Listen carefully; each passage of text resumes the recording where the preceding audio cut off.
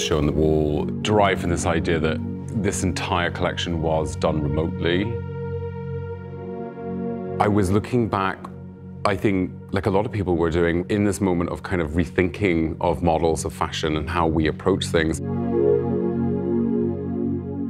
When we worked with the artist Anthea Hamilton for the Devines at the Tate Britain, for me it was a very seminal work. Just before the summer I was thinking, how do we recontextualize fashion in this moment? And I thought it was nice to work with her again on the wallpaper. I think while we're in a situation where travel is restricted, I still wanted the viewer to participate. So my idea was that the viewer is kind of put into the position that they are forced to be creative, they're forced to interact. There's scissors, there's a paintbrush, a bag that you can put all the equipment into. You get posters. Instead of being micro, we've now gone maxi. Everything is exactly life-size.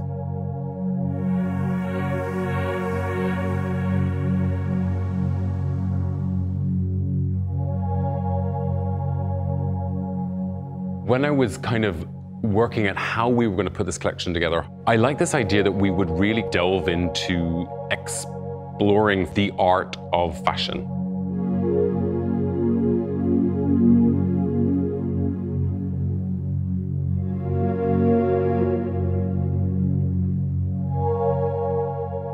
This collection glorifies the hand-embroidered, the hand-woven, the handmade,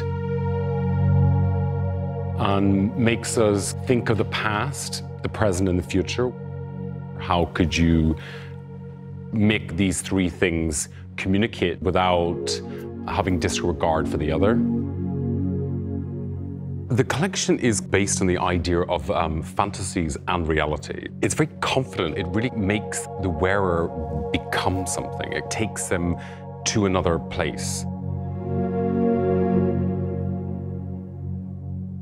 Sometimes it's nice to kind of escape into clothing.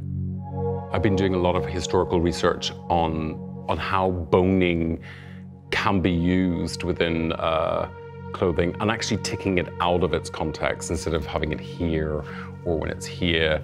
By using it on the different edges, you can get kind of a structured fluidity somehow, where you kind of take a softer fabric, using it to force shape or force movement.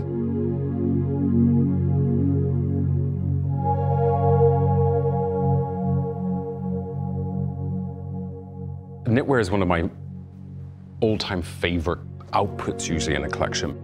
This time I liked this idea of knotting the knit in different parts. You could tie it in different ways, but with a very glamorous fabric. It's actually made up of thousands of little sequins, and they're all alternating in color. The fabric becomes quite disco in its approach.